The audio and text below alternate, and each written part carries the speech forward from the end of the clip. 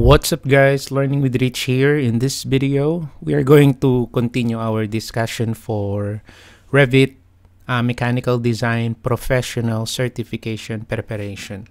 So in this video, we are going to talk about how to modify, edit our pipe types and duct types. So we're going to learn how to create and edit the pipe and duct type.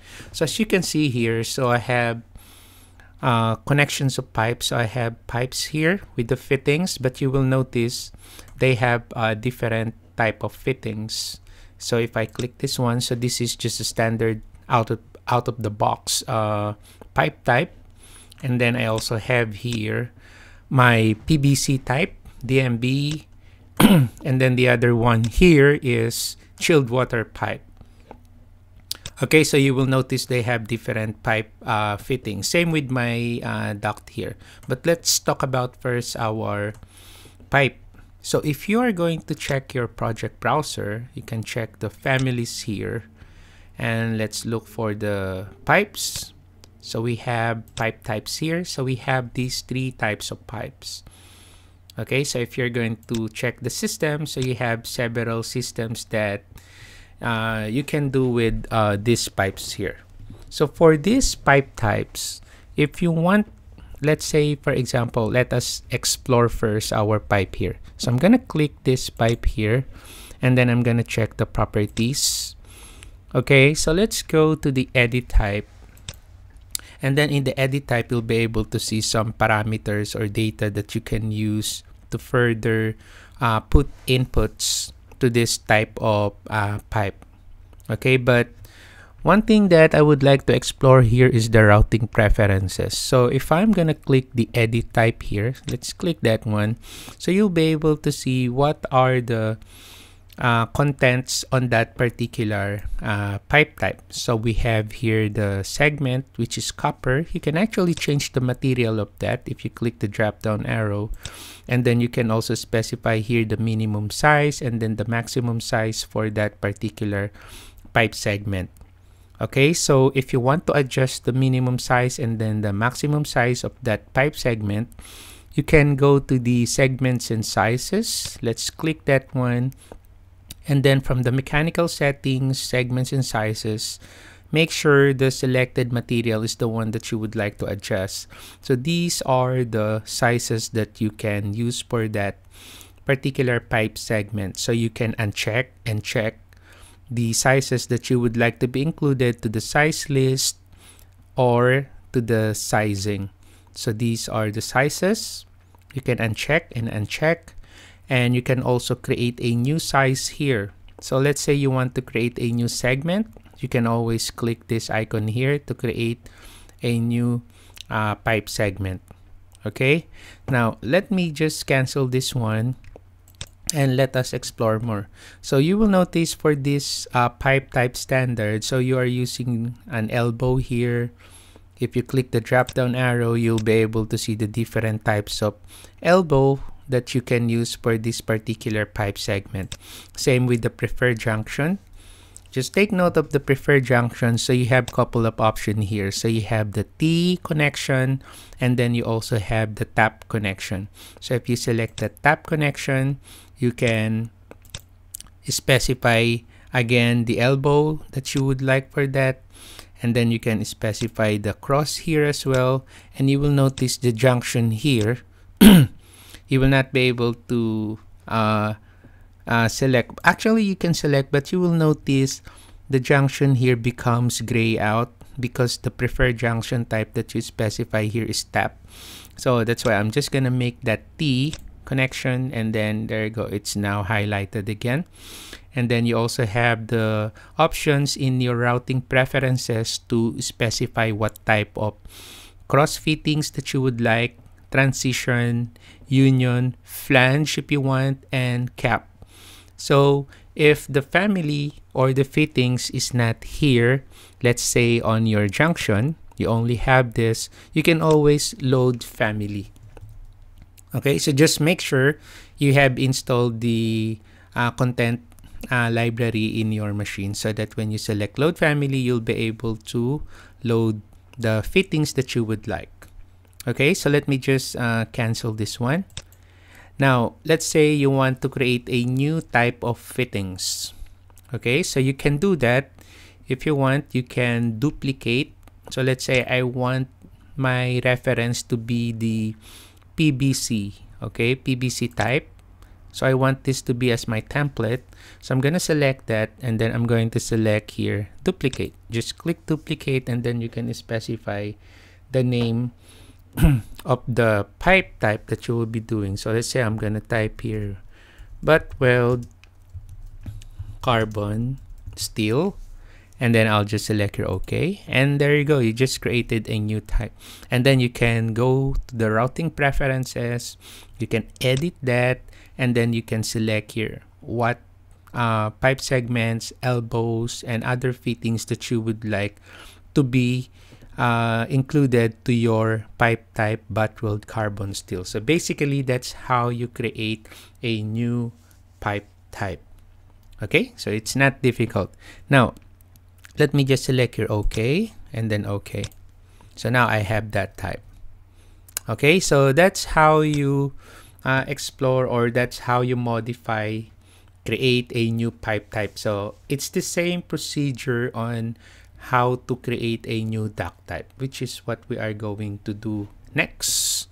So these are your pipe types. And then let's go to our duct here. So let us explore more.